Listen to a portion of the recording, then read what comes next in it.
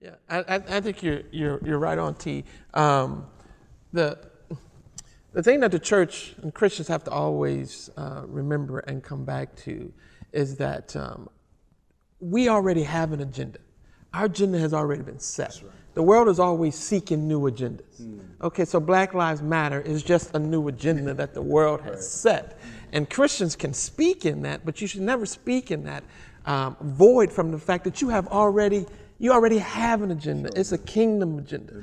And so that you don't necessarily need a new hashtag. You have one. It's called Christ is Lord or Jesus is Lord. You know, and what does that mean? Well, that means that Black lives matter. That means that transgender lives matter. That means that all lives matter. And any conversation you want to have particular to that, then yeah, we can talk about that justice and concerning African Americans. But we can talk about it, not necessarily on the hashtag that Black Lives Matter. I'll talk to you on the hashtag that Christ is Lord. Right. And what does that mean for justice in our world? Because our God is a God of justice, and He expects His people to act justly, that's right. to show mercy, that's right. You know, and to walk humbly before Him.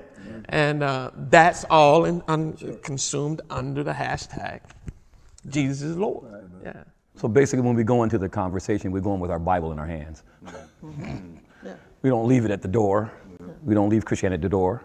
We walk in. And we don't shy away from the conversation. No, we don't. I mean, we don't isolate ourselves and say, well, we don't want to talk to those folks over there because, you know, they want to bring in all other issues along with the main issue and subvert the conversation. We don't pull away from the conversation, but we always come to the conversation with the mindset that you have your agenda. Okay, and that's fine.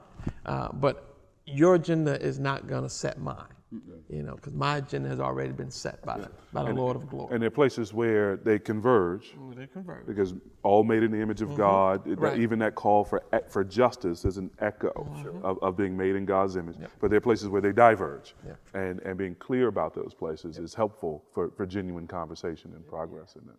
So.